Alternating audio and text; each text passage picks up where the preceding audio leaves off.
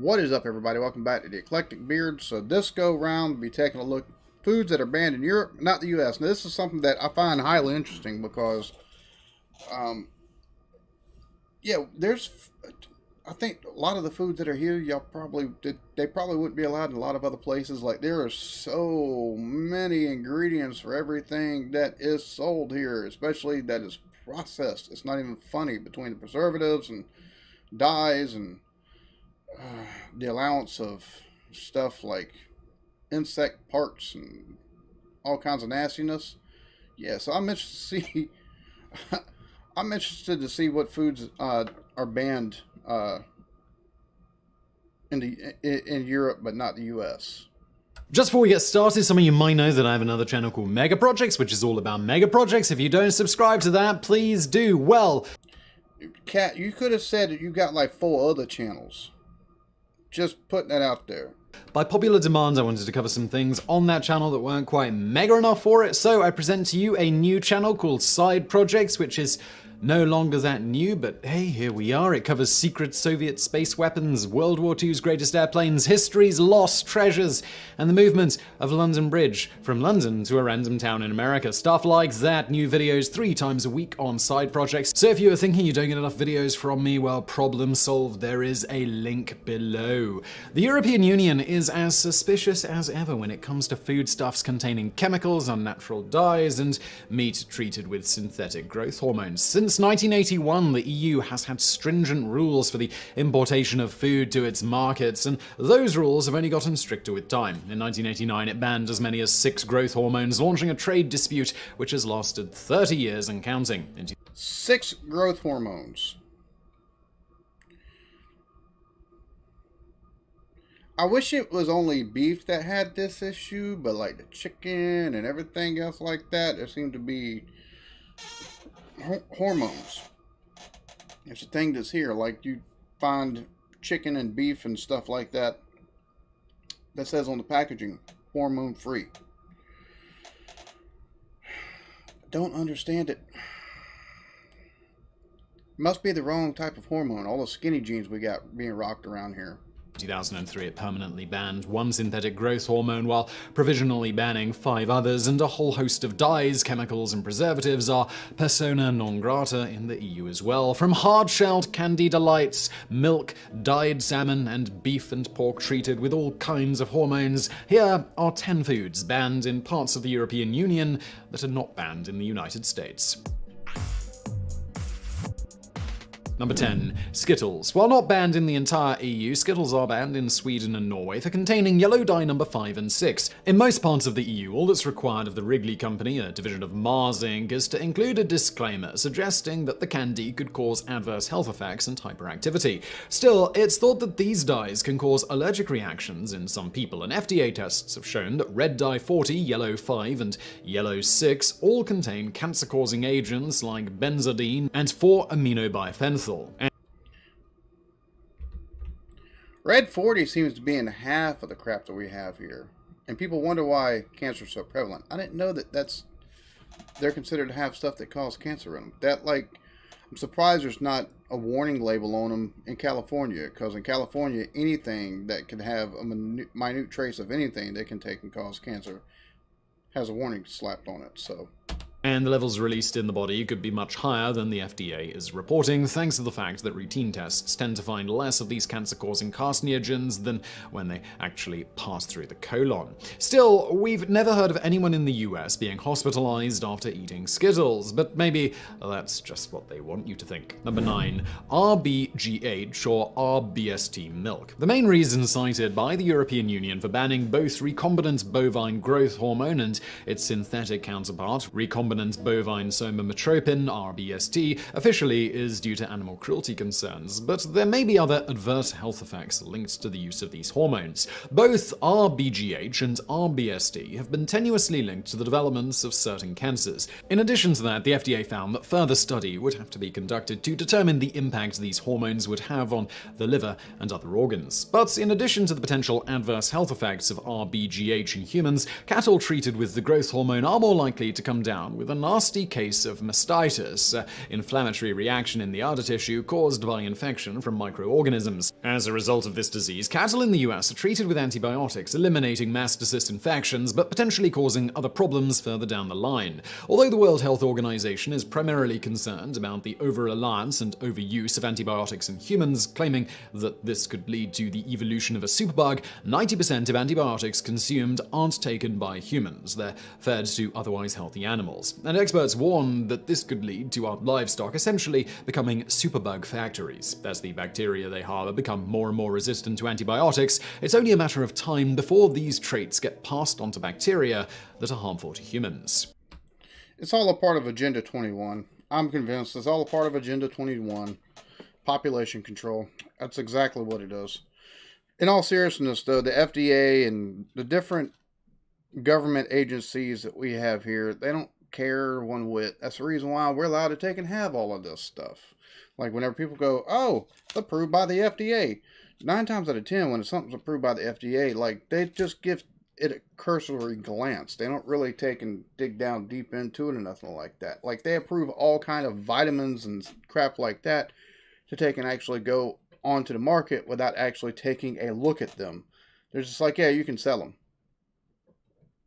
Like, that's FDA approval without FDA approval. Like, it's crazy.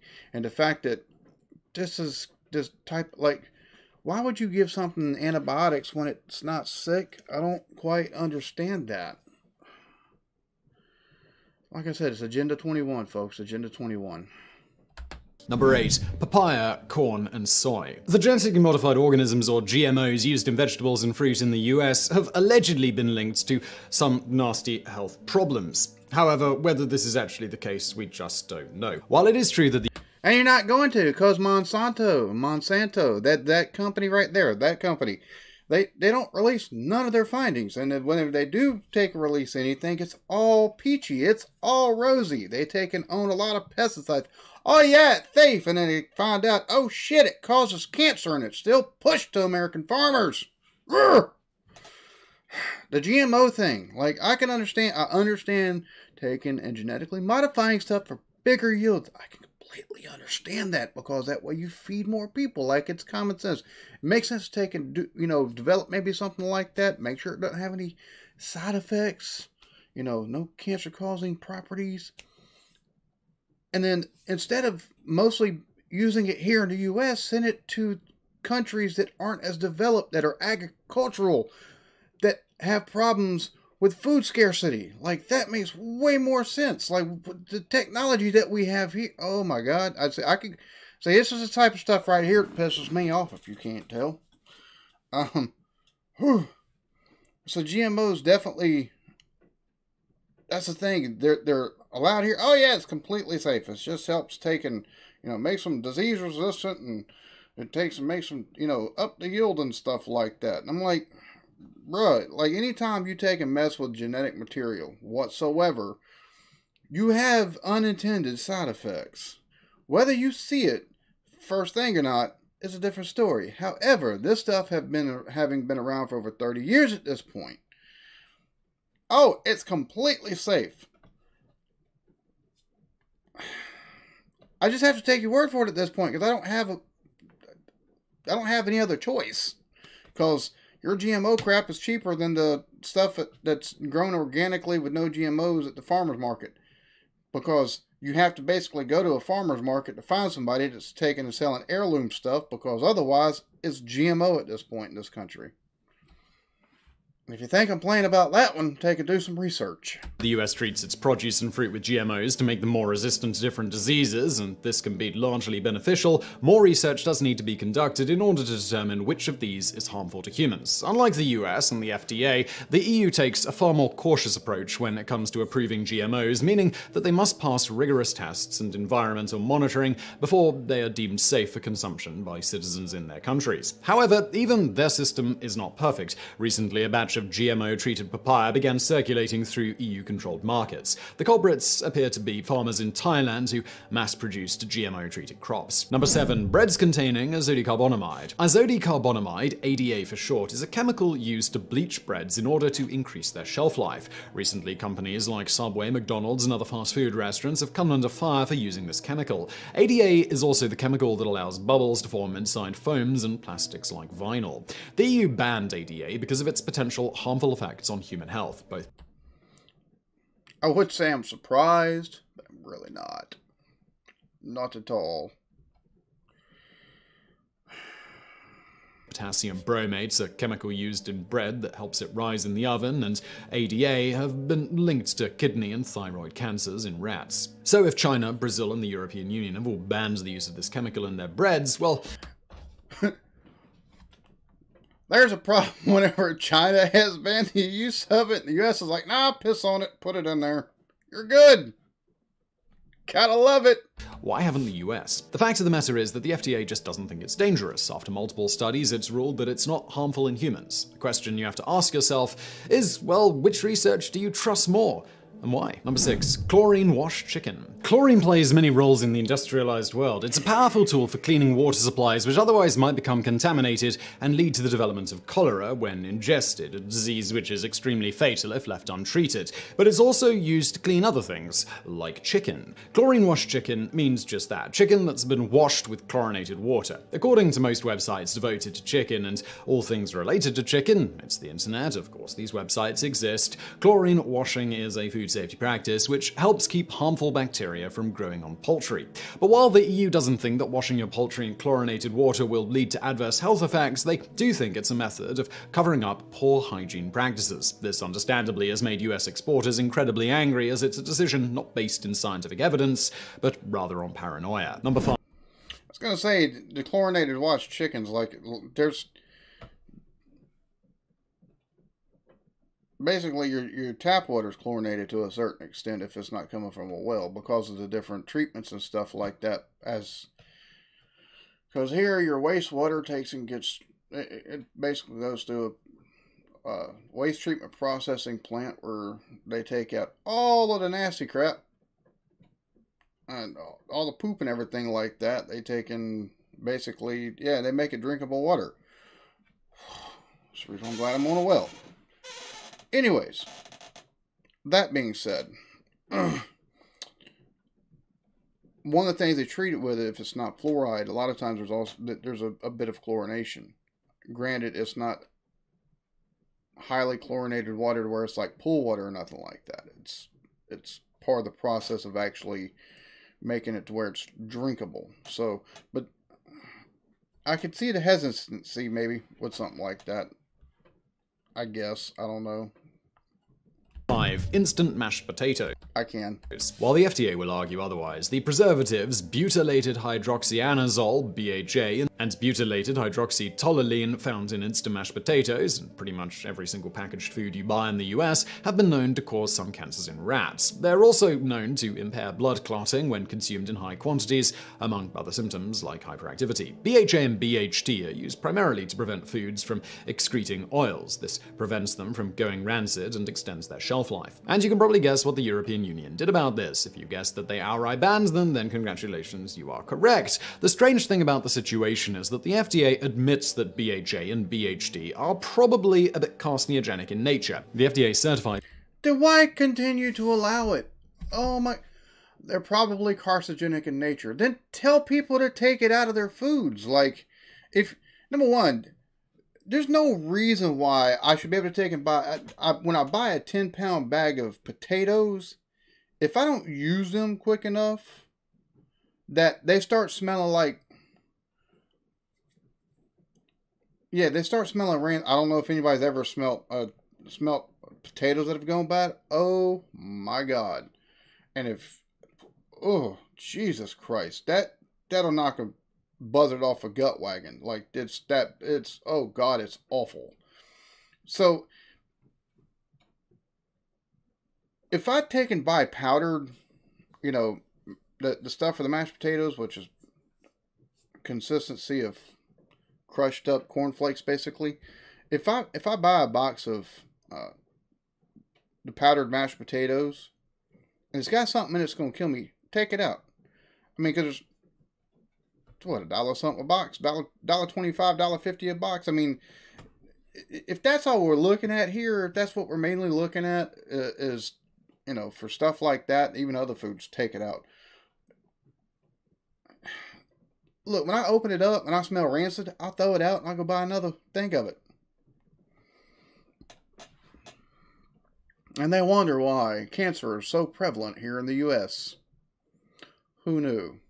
These food additives as GRAs, generally recognized as safe, but this just means that they're only regarded as safe up until a certain amount is consumed and never underwent pre-market review. Number 4, Mountain Dew. You might be surprised to learn that your favorite lemon lime soda may contain a chemical typically used in a flame retardant, and this is an ingredient that has been banned in over 100 countries. Nope, not surprised at all. I knew about this one, completely knew about this one.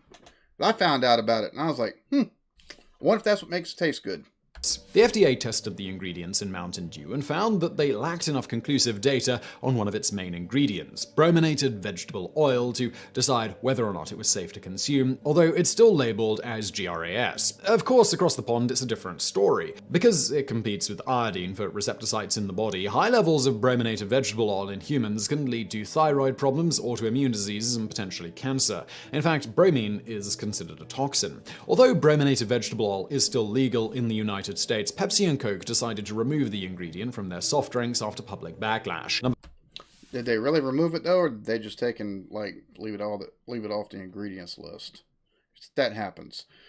That being said, like, it seems like everything in the U.S. is designed to kill us. Again, you went Agenda 21, and if you don't know what that is, what I'm joking about when I say that, go look it up. So but that one didn't surprise me whatsoever. I knew about the brominated vegetable oil. Like that was a thing that made the rounds on different social medias probably 7-8 years ago. So it's just, but what's surprising to me is the fact that they're like, all right, cool, we understand that it's, you know, it might be toxic. No, we're not going to take it out. We don't think there's enough in there to actually cause any harm. But you know, for that process, my thought process is, have you not seen how much people taking, you know, everything's done in excess here, so that includes drinking Mountain Dew. Number 3, farmed salmon. Eating salmon has all kinds of health benefits, but people consuming anything other than freshwater or organic salmon might be consuming a harmful carcinogen. The European Union has outright banned farm-raised salmon for good reason. So what exactly separates farmed salmon from freshwater salmon? Well, that's the fact that salmon that are raised on farms are typically fed an unnatural diet of grain, antibiotics, and other drugs that leave their meat an unhealthy-looking gray. There we go again, antibiotics. Makes you wonder if that's one of the reasons why we've got so many like antibiotic resistant forms of like MRSA and stuff like that here, different kind of staph infections and things of that nature. Because it seems like everything in our food has got it's been treated with antibiotics.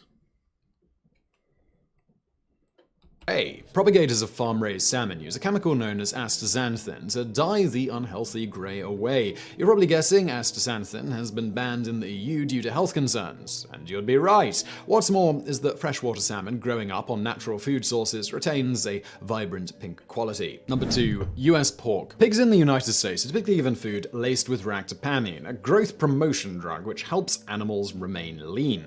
The drug basically mimics the effects of stress hormones, allowing for the production of more meat while keeping feed consumption relatively low. So what might be the problem with this? Well, the company that produces the drug, Elanco, did their own testing on the drug, and this might be a decent indicator that some corners might have been cut. Shortly after the FDA approved the drug for use in American pork products, farmers began reporting that more and more pigs became non-ambulatory, which is a fancy way of saying that they can't stand or walk. These pigs tend to get treated very poorly in US slaughterhouses, getting trampled and dragged by workers and electrically shocked by cattle prods in a cruel effort to get them moving again. More than 218,000 pigs are recorded as... See, we've also got the same type of problem. It's not, I don't think it's for the same drug or anything like that, or the same, which it could be. It might be the same growth hormone, but same thing with chickens. Like, they get so big before they're actually taken and killed that they can't stand, they can't move. And it's, I'm gonna be honest with you. If you're gonna have a slaughterhouse, don't take and do. We got to get away from the industrialized farming. And what I mean with that is like the farms that are made just to take and grow as big as possible pigs, chickens, and everything else, at the expense of the health of the animals that are taken and being raised this way, because it's not humane whatsoever. It's not humane whatsoever. But the problem is the industry is so big that it's not. I don't really see them going away from it. On the flip side, farmers, like independent farmers who actually take and grow, cows and pigs and chickens and stuff like that, that actually take them, that wind up selling them to the market and stuff like that through these slaughterhouses, a lot of times they barely have any profit margin. And it's really like,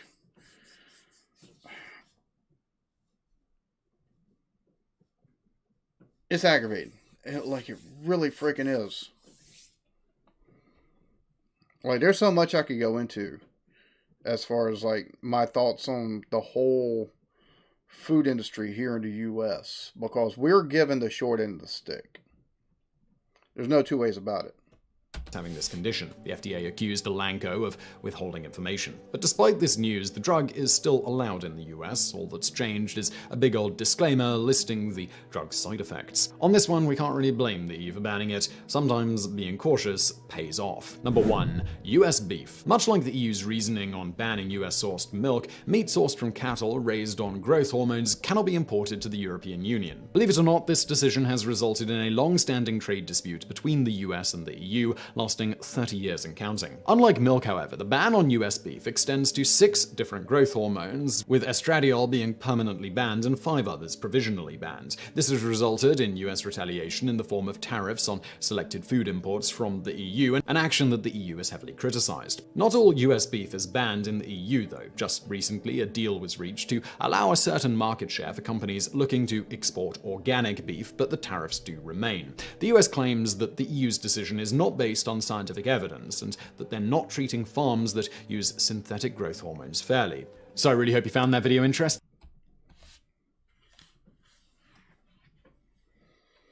That's the American way. Be wrong and then double down on that shit. They're trying to kill us over here. I think that's the whole point of this video. If you live in the U.S. and you eat food, they're trying to murder your ass. I think that's exactly what he just said. Just without taking and saying it that way. At least that's the way it seems. I mean, there's so much stuff that the FDA, and the FDA is a joke, and it needs to be either done away with and something else done in its place to take and put stuff in place for consumer protection as far as foods are concerned. Which I say food supplements and everything else like that. Or they need to take and highly strengthen and really put the money and the manpower towards making sure that the food that's ingested here in the U.S. by everyday people isn't going to take and kill them because of the additives that are put in it. But this being the U.S. and the way money works, the way the lobbying works, that'll never fucking happen. So, who knew? Y'all be good to each other. Love yourselves. Peace.